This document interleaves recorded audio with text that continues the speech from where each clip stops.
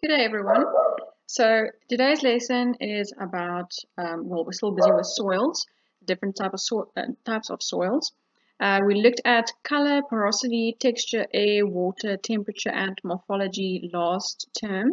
And now we can look at the classification and colloids, the pH, acidity, alkalinity, and organic matter inside soils. So in your textbooks, we are looking at pages 84 to 113. Okay, so first of all, let's start with soil classification. What is the classification of soil? Firstly, is the grouping of soils together based on morphology. That is to say their structure or anything to do with their structure or form, and also their physical, chemical, and mineral characteristics. How many minerals are in the soil, what types of minerals are in the soil, and also physically, what do they look like, the texture, color, those types of things. So we need to classify different soils based on these facts. Okay, then secondly, we have two groups. Firstly, soil forms. This is a general classification of soil, specifically the particular combination of different horizons and conditions. Okay, so whether it's horizon A, B, and C together, or it was A, E, and C instead of the B. All these have to do with the different forms. Then the subcategory of soil forms, the general classification, we get soil families. Okay, so here we look at more specific things about the soils based on certain characteristics, and these can be based on the texture, color, the pH of the soil, how clayey is it, or is it more sandy? So it's much more in detail that we base on the families. Then why is it so important to classify soil? So for the farmer, it's important for optimal use of land. So if the farmer knows what type of soil is best to keep as veldt and what soil he can use for crops, that's good for him to know so that he gets the best out of certain sections of his land. Then secondly, homogeneous production units. This means which areas of soil are all the same. Let's say a drier area would have a different type of soil and also different types of horizons than at a different, let's say 10 kilometers away, where there is a dam and much water inside the soil. So the soil will be much more clayey. So it's not the same. Those two would be heterogeneous, not homogeneous. So homogeneous is areas where the soil is the same. Okay, then thirdly, for the choice of crop, okay, which soils is present on the farm, which would be better for maize production, which for wheat, maybe for soy. So it's good to know the different characteristics of the soil so you know which crop to grow. Then fourthly, we need to plan farming activities. The farmer has to do that. So which areas are a bit more drier, which soil areas are a bit more drier, does he need to water the crops more often, he has to irrigate more often. And then he also needs to figure out for camps, which areas can he use or keep as veldt for his animals to eat there, or what does he need to keep for crops. Okay, then also for land allocation, this is more to do with a city planner or a land planner who has to know, okay, which areas can the country allocate for farms and which areas do we want to save for maybe game reserves and which areas can we actually build cities on. So if we know, usually cities are built on infertile soil that is not good for crop farming and so on. So that's important to know. Then lastly, for the evaluation of soil, certain soils like those that can be used to grow crops on be more valuable than those that we would rather want to reserve for building buildings on.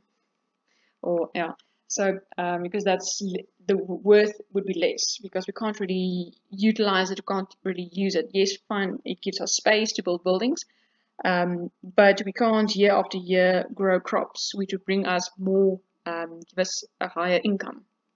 Okay, so it's especially important for if a farmer wants to make a loan from the bank. So the bank would most probably give the loan to the farmer if the land was more valuable for him to grow crops. Okay, then still with soil classification, how actually does this procedure of classification work? First of all, we dig a hole in the soil, which we call the soil profile. After the hole has been dug, maybe 3 meters deep, we demarcate or we mark the master horizons. But when we look at the color, like things like color and texture, so the topsoil we would automatically know would be maybe a O horizon because we see it differs from the second layer based on the color and the texture. This area differs from this section because it's a lighter color and the texture may differ.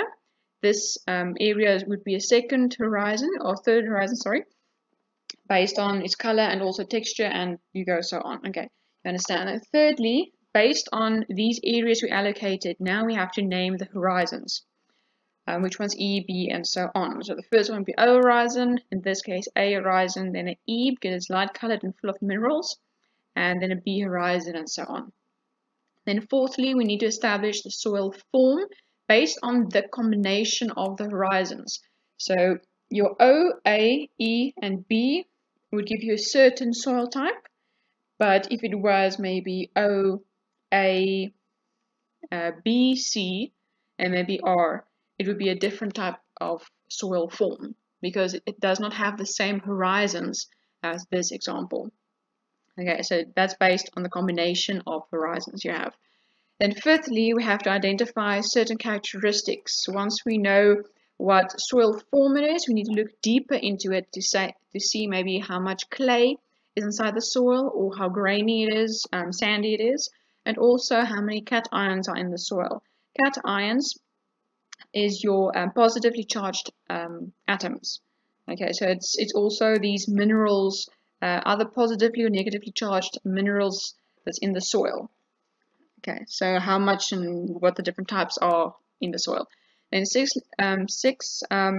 also based on these characteristics, we need to determine now the soil family. So this is now the subgroup of the soil form. More in detail, based on these characteristics, what is the family now?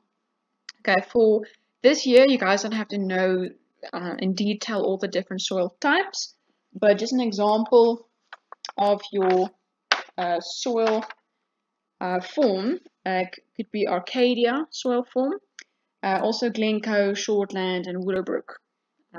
It's in your textbooks. So then, an example of soil family could be Allen Ridge, Dwesa, Constantia. Okay, the thing about the soil family is it's usually named after the area where it's found.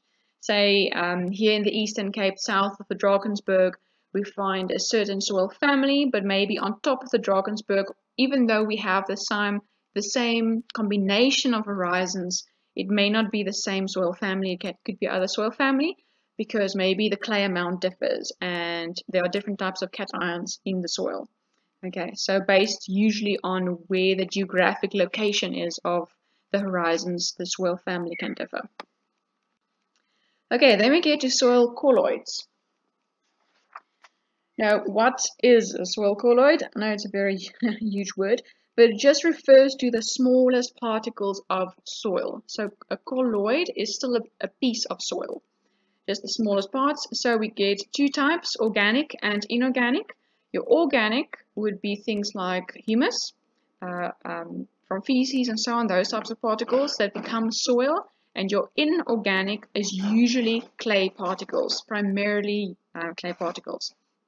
Okay, so what happens, like I mentioned with the cations are atoms that have lost electrons and then they become positive. They're your cations. But you also get atoms that have gained an electron, it's gotten one. It's gotten one. So we call it the anion. So it's more negative now. Okay. So what usually happens, these particles, the soil particles, they are usually negatively charged. For an example, would be this soil type. You see all these minuses. It means the soil is negatively charged. Okay. So the rest of the ions or mineral compounds or elements that it attracts is positively charged. So, and cations, I beg your pardon. like for the example of this soil type, it is positively and negatively charged. So it attracts your positive and negatively charged ions, your cations, and your anions. Okay, but primarily you're going to focus on the cations, like in this example. Okay, so your cations can also be either gained or lost, sorry, maybe 1 electron, that'll be 1 plus, or it may have lost 2 electrons, like this calcium. So it's 2 plus, or plus 2. Okay. So a second characteristic of soil colloids would be specific cation determines the pH of the soil. Okay, the amount of certain cations determines the pH. Okay, in this case, the pH here is 3.5, so it is very acidic. If it is very acidic, that means that there are a lot more, okay, this example is a bit bad, but there's a lot more of these hydrogen atoms in the soil. Okay, so hydrogen atoms are being adsorbed or attracted by the soil. Okay, that makes it very acidic. Then this is let's look at this side rather. pH 7, that would be neutral, yes. So if there's a lot of calcium and magnesium cations in the soil, then this soil would be neutral. Okay.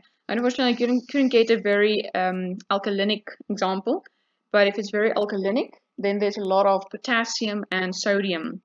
I can't see one here. Lots of potassium and sodium would be Na in the soil. Okay, so just know that the type and the amount of certain cations changes the pH of the soil. Okay, then still on soil colloids, we have something called cation adsorption. Okay, not absorption. Absorption is when water and minerals go into the plant. The plant absorbs it, goes into. Adsorption just means that the minerals stay on the outside, usually, of soil particles. Okay, these are examples of soil particles, and these green, red, and blue circles are your cations, and they, I want to kind of say bind in between brackets, bind to the outside of the particle. They're just attracted to these clay or humus particles. Okay, so that's called adsorption. They are attracted to the outside and they stick there. They're highly attracted because the particles are negatively charged. These are positively charged in this example, and they, like a magnet, attract very strongly to one another. It's very hard to separate them. Okay, just one thing to remember about these cations. Usually when we have something called cation exchange, that is when these particular cations can be taken away and another one goes in its place. When this happens, there's a certain type of order how these things are attracted. Okay, it's called the Liotrope series, and usually what it means is that aluminium with 3 plus is firstly attracted. It is more strongly attracted than some of the others. So if there is to happen an exchange, say this was a hydrogen atom, and there was an aluminium one floating here free in the soil water or in the soil spaces in between particles, the clay particles, then it would gladly throw away its hydrogen atom for an aluminium one because it's much more attractive. Okay, so aluminium would be first. It is much more attracted. Then hydrogen, even though it's H+, is because it only has one atom and is very strongly charged. Then it would be calcium, magnesium, potassium, and then sodium. Okay, so moving on to cation exchange in more detail. Basically what happens, yes, you have your soil particle. Here are all the cations that's adsorbed by the soil particle. So when water and carbon dioxide, just for an example, when they react in the soil in between the soil spaces, it becomes a carbonic acid. Yeah, just making sure I'm correct. It becomes carbonic acid, and this dissociates or breaks up into smaller parts. One of the hydrogen atoms goes its own way, so it's now only H instead of H2, still CO3 minus, because it lost, no, it gained, sorry, it gained an electron because this hydrogen is positively charged. So one of the electrons went over to this side, and this hydrogen atom lost an electron. Anyway, so it's separated now.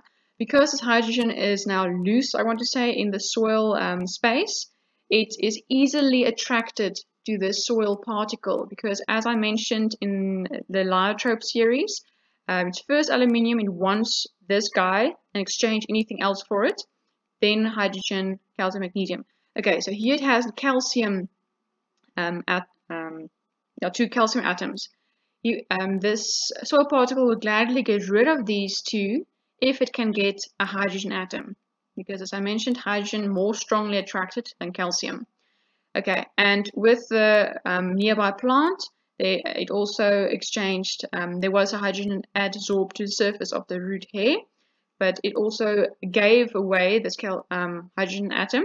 So 2 replaces the 2 calcium atoms, and now the calcium in the water, it's now free, it's in the water, and it can be absorbed by the plant. Okay, so the plant also wants to gain those minerals and also absorb it. Okay, so that's basically your cation exchange. Okay, I think this will be in the next video.